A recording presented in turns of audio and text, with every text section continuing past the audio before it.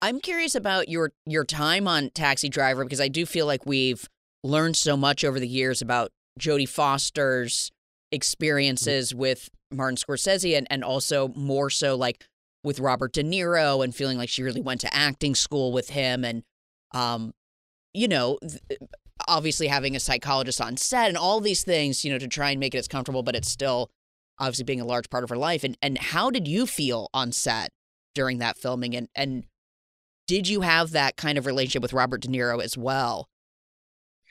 He asked me, he told me one late afternoon, he said, I know a good barbecue place. You want to go get some barbecue? And I said, oh, I'm so sorry. I have a guest from out of town. I knew not to mess around with him.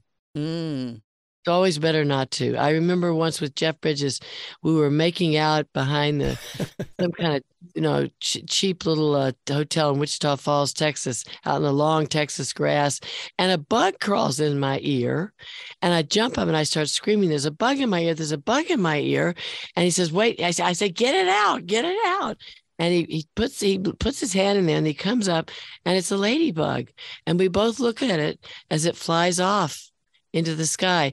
And it was odd because my mother was fantastic at needle pointing and petty pointing. And she did pillows with ladybugs on them and ladybug, fly away home.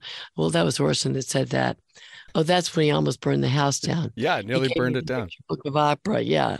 Fly away. Yeah, I've already told that story. So in any event, I was trying to study singing. I've been trying to learn to sing my whole life, but it's great because once you get to the theater, I replaced Candice Bergen in The Best Man.